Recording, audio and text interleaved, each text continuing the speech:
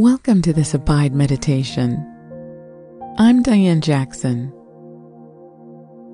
Can you set limits and still be a loving person? Sometimes friends or family members hurt us so deeply that we need to set boundaries. Sometimes the limits we set make us feel guilty. Take a moment to take a deep breath. This might feel very close to home. Close your eyes and sit with Jesus in your struggle. Our days are a series of choices, one right after the other.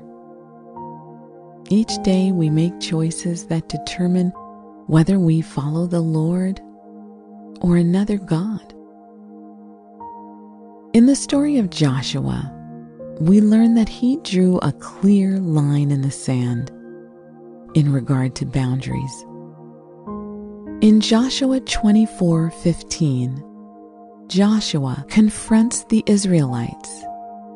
He says, "And if it is evil in your eyes to serve the Lord, choose this day whom you will serve, whether the gods your fathers served in the region beyond the river, or the gods of the Amorites, in whose land you dwell.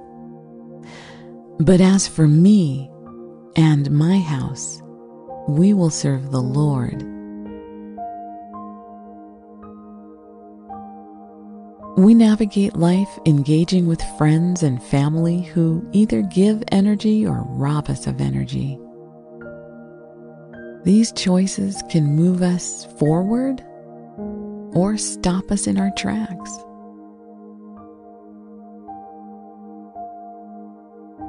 Every day, there are many other gods we can choose to serve.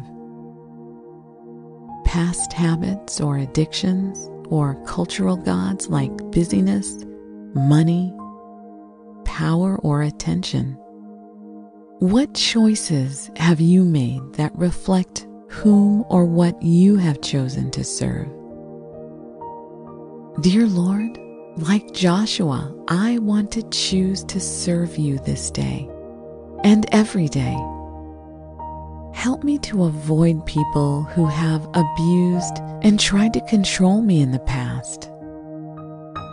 Help me to avoid destructive situations.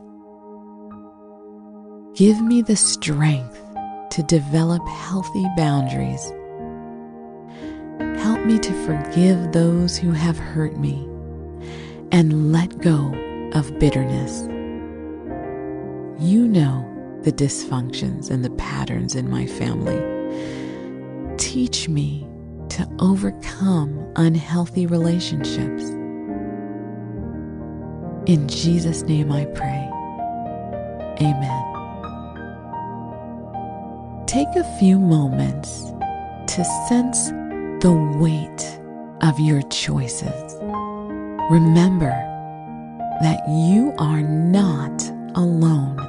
The Lord you have chosen to serve is with you.